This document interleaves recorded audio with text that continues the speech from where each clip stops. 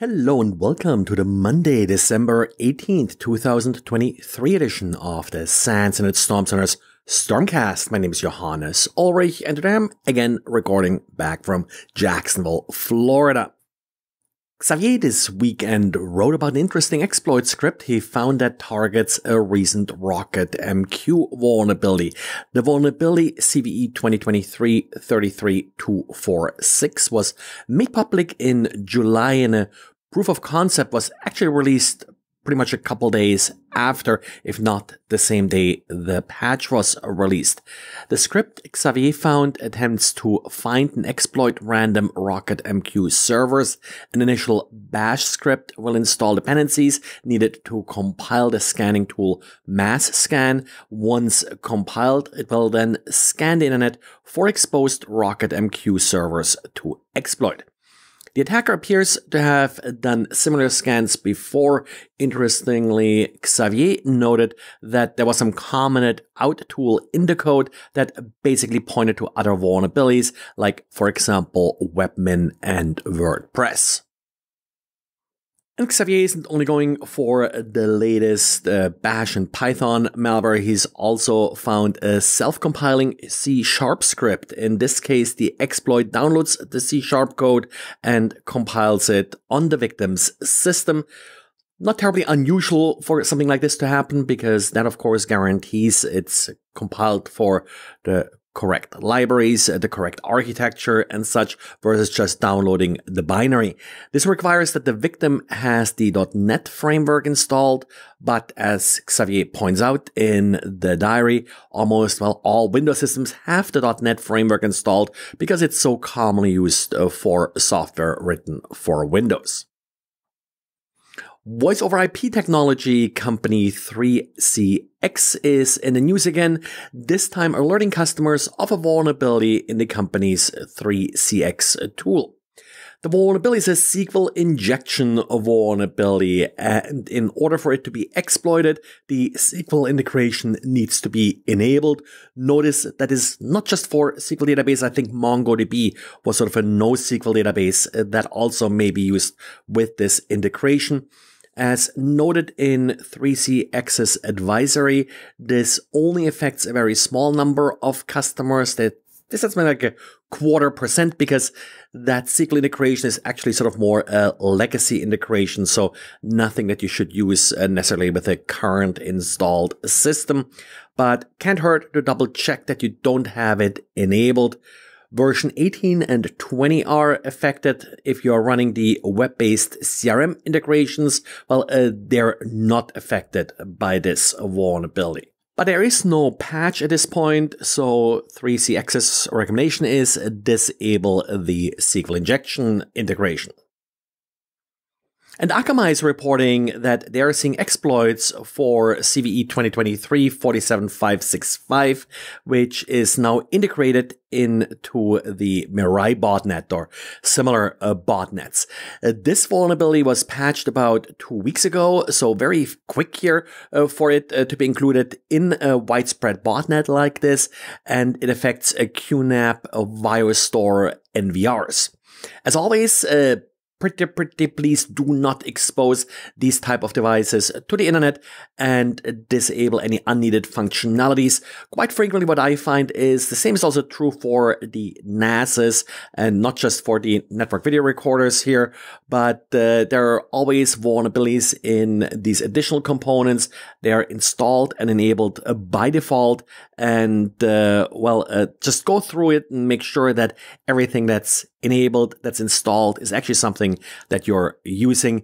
In this case, since this is an NVR there, it's more focused, so there aren't really a ton of components, so you're really left with just patching, of course. A patch is available, and just not exposing it to the internet. Well, exposing things to the internet, that of course is also true for firewalls, where you don't want to expose the admin interface to the internet. The latest example is PFSense, actually software that is quite well respected, hasn't had a ton of vulnerabilities, so we haven't really mentioned it a lot here in the podcast. The source code security company SonarQube actually discovered 3 different vulnerabilities in PFSense, 2 cross-site scripting issues and a code injection vulnerability. The tricky part here is that the vulnerabilities work together. The code injection vulnerability does require authentication, but you can trigger it via cross-site scripting if you happen to get a user that's logged in as administrator to click on the link. Well, and today, something a little bit different. Usually I do these things on Friday, but because we have sort of the holiday week coming up, I want to do it now. This weekend, I recorded a quick interview with Chris Alge about the Holiday Hack Challenge. So, Chris, can you tell us a little bit about this? Yes, absolutely. This year, the focus is really AI. Maybe that's not a surprise. It seems to be a theme across the industry, but challenges were built with AI, art, voices, and players will have to use AI to solve some of the challenges in the game. Oh, that's really cool. So it's not that AI is discouraged. So it's not cheating if you use AI. It's actually part of the game. That's correct. In fact, if you want to have a winning report, we require that you use AI in some way, however you want. Okay. Just give us at least a couple of the prompts that you used. So AI can be used in a bunch of attacks, like writing code and any hints as to how AI can be used in this particular challenge? Yeah, so for the players, there's one challenge where they'll have to get past an entry system that's expecting a certain character's voice. So they'll need to find a sample of that character's voice and then have it use a tool to create that voice saying a particular phrase to get through a door. Wow, that's actually quite exciting. I played with AI and voice creation a little bit. Maybe you saw I posted a little sample where I sort of did a podcast all on AI. And the one thing AI doesn't get right is my accent. So, do you have my voice in there as well? Or? So in fact, we do. With your permission, we modeled your voice. And if listeners want to go and play the game and try to find you, they can look. But as you mentioned, the model is biased and it strips out your beautiful accent, so it does not sound quite like you. So my voice is still clone-proof, kind of, you're saying? You're safe so far, I think. I'm safe so far. That's great. I also see a lot of people post like these fish icons there on social media. That's a little side game or of the challenge. It is, yeah. We had a lot of fun building this, and that's one of the things that we had a good time building, where there are AI-generated fish in the style of Voynich manuscript and with AI descriptions and titles, and one that actually looks like somebody from Counterhack, if you could find that special fish. Wow, there's a special Counterhack fish. Kind of. There is, with the goatee and glasses and a fedora. Okay, yeah. The special hat probably gives it away, kind of. It does, yeah. Yeah, who that could possibly be. Because I think that I saw the pictures. They're like extremely creative. So you're saying they're AI created, actually, those fish? 100%. 100% AI. That's amazing. How many of these fish did you put together? I'll say over 100. The exact number the players will have to find out. Okay, yeah. So that's quite a bit of work. Scripting, I guess, or some automation would be required to get them all, kind of. Yeah. Yep, absolutely. You'll have to play with WebSocket some. Yeah, I love that because I always say you either become the script or you write the script. So here you teach them to write the script. That's right. Yeah. Excellent. How long does the challenge go for? How long do people have to submit answers? Yep. So we'll take submissions through January 5th, and that's through January 5th midnight, any time zone in the world.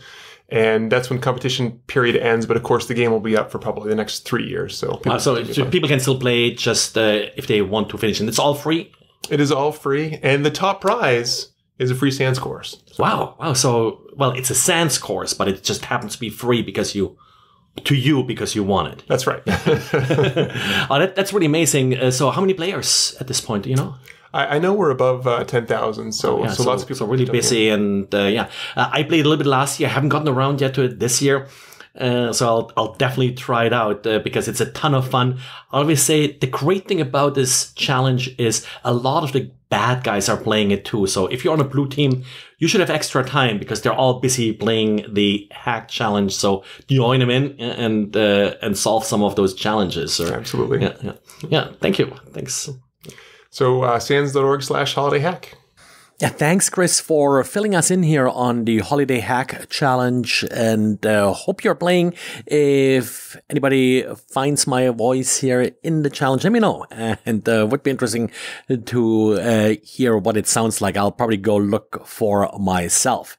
And to give me some time playing next week, there will be no Stormcast, just as a quick heads up because of the holidays. And that's it for today. Thanks for listening and talk to you again tomorrow. Bye.